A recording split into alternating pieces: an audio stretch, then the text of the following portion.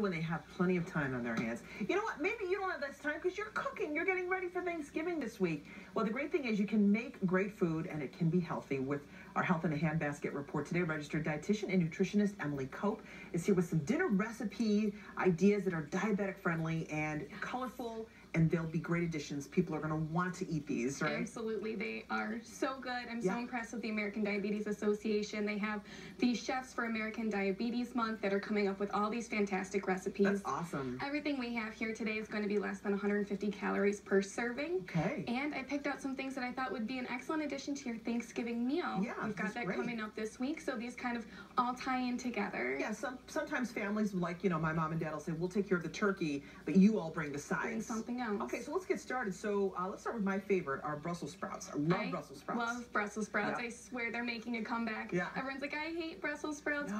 but their parents boiled them. They weren't good. Yeah, You they gotta were cook mushy. them They weren't good. Yeah. So these ones are so good. They're wok sauteed Brussels sprouts. They're sauteed with fresh cilantro and soy sauce, and the flavor is just incredible. You have me at Brussels, so I'm going to try these. Okay.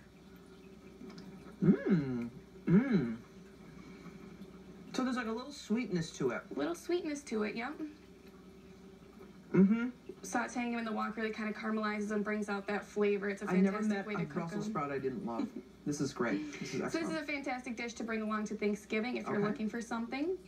Okay. Next we have our mojito sweet potato mash. Stop it. Mojito? Yes, mojito. So the nice thing, everything here is made with fresh herbs, spices. It's really showing you how you can cook without the added salt, without the added butter, but still get in all that flavor. Yeah. So these sweet potatoes, you boil 2 large sweet potatoes, skin them, and you mash them up with fresh mint and fresh lime juice. And the flavor is so fresh and refreshing. It's something you wouldn't think to put together naturally. This is so good. Isn't it? Oh my gosh. The mint and the lime. It's a whole new flavor. An unexpected flavor combination. Absolutely. Excellent. Excellent.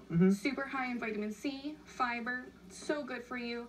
Add it to your Thanksgiving dish and you've got a healthier meal. And this is better than just like plain mashed potatoes. It is. Okay. And, you know, I've got this plate here set up to show you that, you know, for Thanksgiving you can still enjoy the things that you love, the mashed potatoes, everything else. But if you kind of try and focus on half plate veggies, you kind of really, you know, balance out that meal, still get that good stuff in while enjoying all the good flavors as well. And then the last is is that kale? It is kale. Okay, kale's another hot vegetable. Hot vegetable, and everyone's always talking about kale, you know, throwing in their smoothies, all sorts of stuff. This kale is fantastic. It's made with fresh squeezed grapefruit juice, which I have right there. So easy to squeeze your own grapefruit juice. So if you get one of these little squeezers right here, you just mix it in, you saute this with shallots, and it has a really strong, good flavor.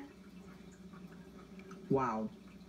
No butter, no salt, all the flavors of natural spices and This herbs. is bursting with flavor. It's delicious. So good.